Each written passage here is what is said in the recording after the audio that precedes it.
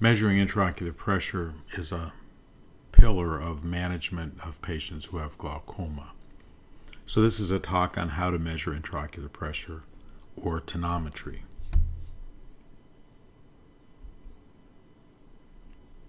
Intraocular pressure, as will be emphasized many times throughout this curriculum, is not a part of the diagnosis of glaucoma. It's simply a risk factor for developing glaucoma.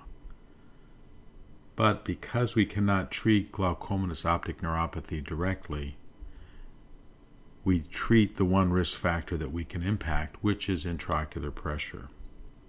So we have a real interest in intraocular pressure, also called IOP. Much of what I'm going to say over the next few minutes is covered in the talk on ocular hypertension. I don't think it hurts to repeat it. The mean intraocular pressure is 15.5 millimeters of mercury. If we take the normal plus or minus 2 standard deviations that we use for most features of the human body, that would make the normal range 10 to 21 millimeters of mercury. There's also considerable fluctuation in the intraocular pressure, 2 to 6 millimeters of mercury throughout the day. So if you measured my pressure, it would not be 14 millimeters of mercury every time that you measured it. It would fluctuate some. And there's more fluctuation in patients who have glaucoma. So this is a bell-shaped curve. Mean intraocular pressure, 15.5 millimeters of mercury. If we apply plus or minus 2 standard deviations, that would give us 10 to 21 millimeters of mercury. But the intraocular pressure curve is not bell-shaped. It's skewed to the right. So there are very few people walking around with intraocular pressures under 10 millimeters of mercury, unless they've had filtering surgery of some form.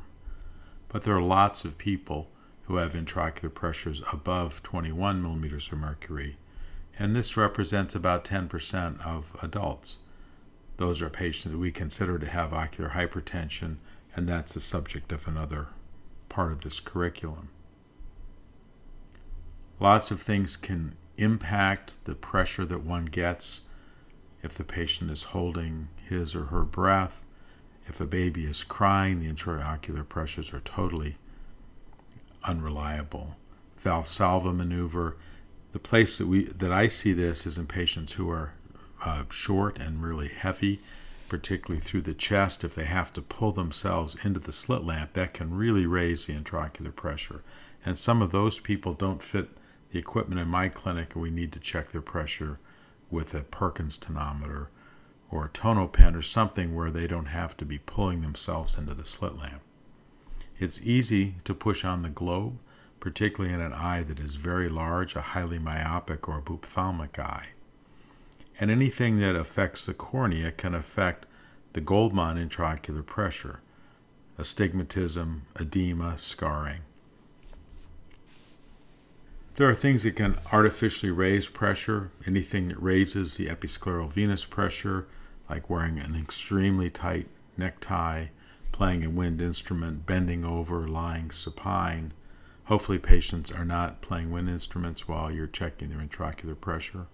If one rapidly ingests a large quantity of fluid, that can make the intraocular pressure transiently elevate. And so that's the process behind the water drinking provocative test. It's really not done anymore, where someone would drink a liter of fluid and then we would measure the pressure to see how well the eye adapted to this big fluid load.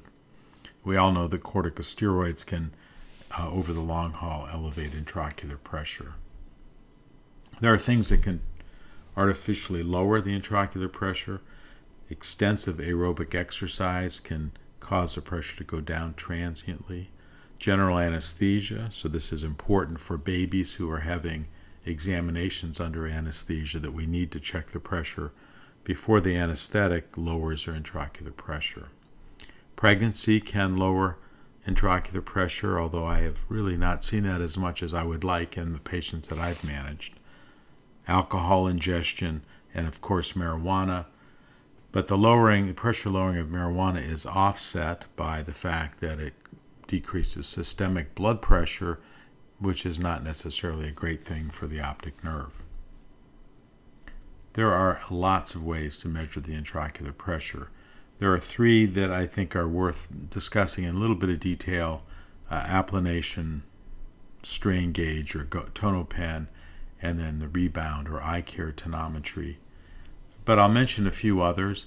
And Schiat's is something that is discussed a lot. I never use the Schiat's tonometer in my clinic, but one might need to in certain situations where access to equipment is poor. So at the very end of this talk, after the closing credits, I will talk about Schiat's tonometry. Applanation tonometry is the gold standard. This is what I believe most glaucoma specialists use in their clinics to take care of most patients. It does not work on all patients, but it is a very fine way of measuring intraocular pressure. It's based on a formula called the Imbert-Fick formula that determines the force required to flatten a perfect thin-walled sphere. Of course, the eye is neither perfect nor thin-walled. And this is the Imbert-Fick formula. Pressure is force divided by area. The Goldmann applanation tonometer contains a biprism that flattens a cornea over an area of 3.06 millimeters in diameter. There's very little fluid displacement within the eye when the tonometry is being performed. At this diameter, the tear's capillary attraction, so that the tear is pulling the tono tip towards the globe, is balanced by the cornea's resistance to being flattened. And this is true for a cornea of average thickness. So it's most accurate at 520 microns.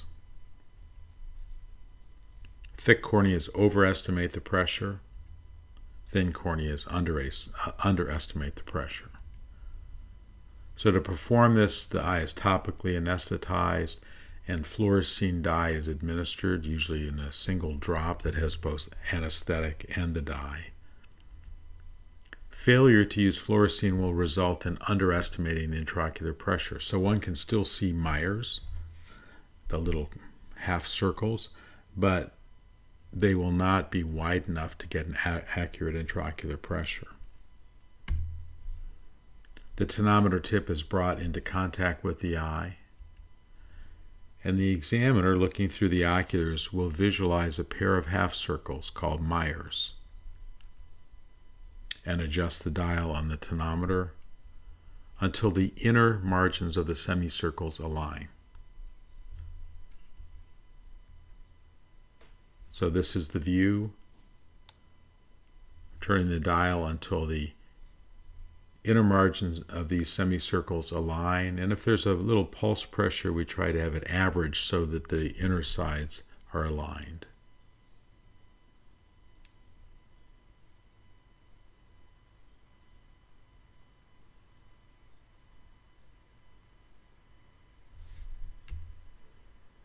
The intraocular pressure in millimeters of mercury is 10 times what the dial reads.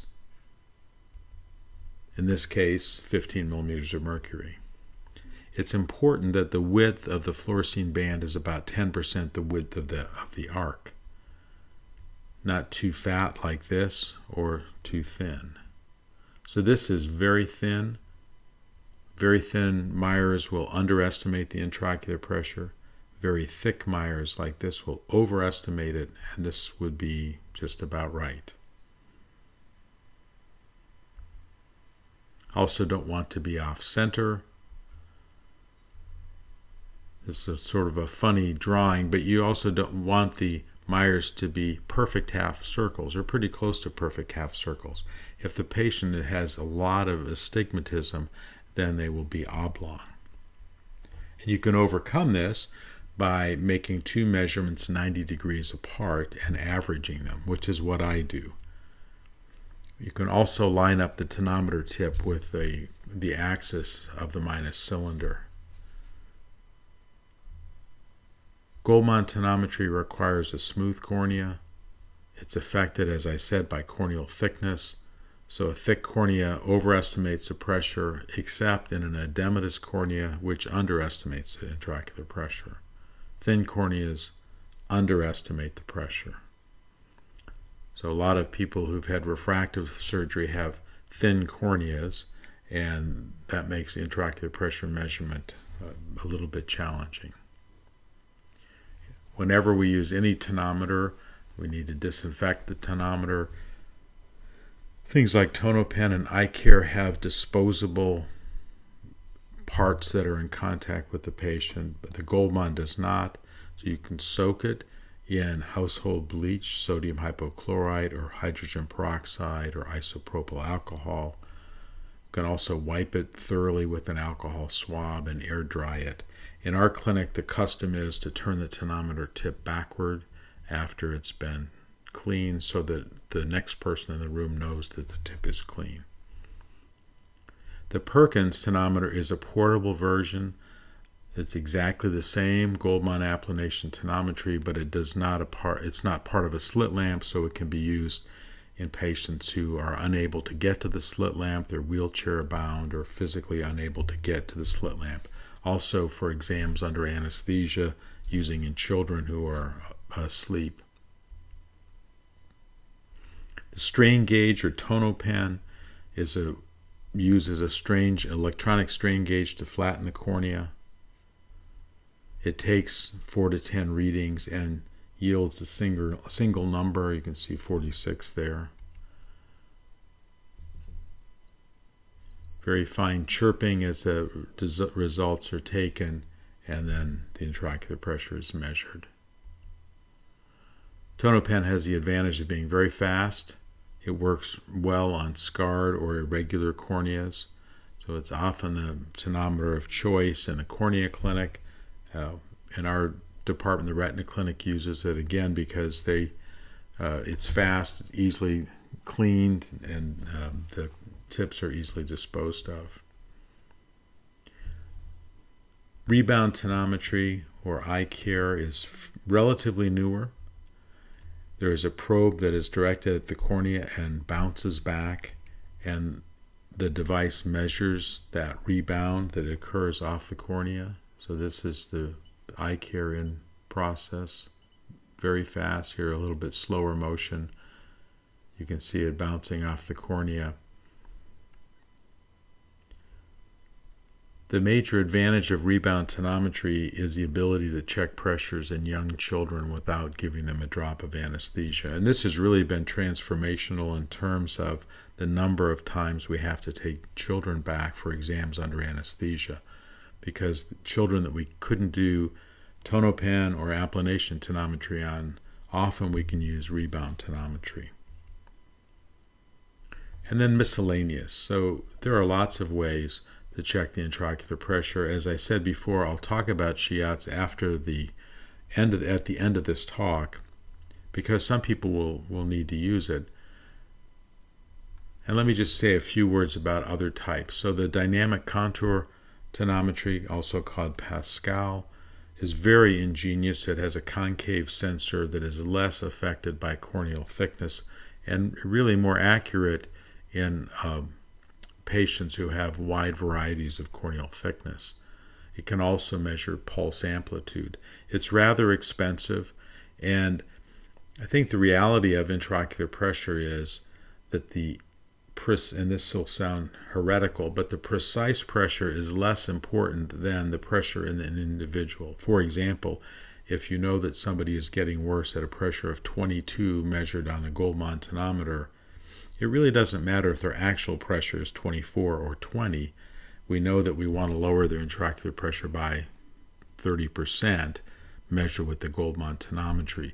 So I think it is important to know the precise intraocular pressure, but it's less important for day-to-day clinical care of an individual patient than knowing their relative pressure compared to when they were being damaged. The pneumatonometer uses a probe floating on a column of gas to measure intraocular pressure. Like the Tonopen, it works pretty well on scarred corneas. Non-contact tonometry uses a puff of air that flattens the cornea. This is used by people who couldn't use topical anesthesia. So in the old days, optometry couldn't use topical drops, so they would use air puff tonometry. It's fairly accurate in the normal range, but less accurate at high pressures. And some patients really dislike it because they find that blast of air to be quite startling and uncomfortable. And transpalpebral tonometry, called the diaton. So the diaton measures intraocular pressure through the upper eyelid. It's helpful in eyes with corneal prostheses like the K-Pro. I have found the instructions with the diaton to be almost impossible to understand. One of our residents, Justin Risma, has a really good tutorial on eye rounds on how to use the diaton. So if it's actually used correctly, it's fairly accurate at giving an approximation of the intraocular pressure. And that's beyond really the scope of this talk, but if one goes to eye rounds and diaton, Justin will explain how to use it. So the key points in this talk: mean intraocular pressure is 15.5 millimeters of mercury. The pressure does not fit a bell-shaped curve, skewed towards higher intraocular pressures. And 10% of adults have pressures over 21 millimeters of mercury. Goldmann applanation tonometry is the gold standard for measuring intraocular pressure, and this is based on the Imbert-Fick formula. It applanates a diameter of 3.06 millimeters. So an overview here of tonometry and the three types of tonometers that I think you'll run into mostly in your practice. Obviously, if you're working in a practice that uses primarily Pascal or pneumotonometry, you really would like to learn more about that. Let me just talk about Shiatz for those who have one and are interested in it. Real advantages of the Shiatz are that it's really inexpensive and it's really portable. You can just put it in your pocket. Patients anesthetized and lying supine, and this device is held over the cornea, and a weighted plunger indents the cornea. You can see that little plunger there. And the depth of indentation is measured on a scale. Unlike the Goldmann tonometer, this really does displace fluid in the eye. Usually a 5.5 gram weight is used in the base standard setup, but one can add heavier weights to expand the scale at high intraocular pressures. So one looks up the scale reading on this table, revised in 1955, to find out what the intraocular pressure is. So the reading on the scale is not the intraocular pressure. This is measuring 11. Using the 5.5 weight, 11 translates to 6 millimeters of mercury. And you can see there that you can use heavier and heavier weights to expand the scale. The Shiatz tonometry displaces so much fluid from the eye that a weighted Shiatz tonometer that was on the eye for 4 minutes and measured the drop in intraocular pressure caused by this weight squeezing the eye is called tonography, a technique that's no longer used. So Shiatz is a way that one can measure intraocular pressure. It has a lot of problems with accuracy and a lot of artifact, but it's better than nothing. So if one's in an environment where there's no electricity or no other resources, Shiatz is certainly fine to use.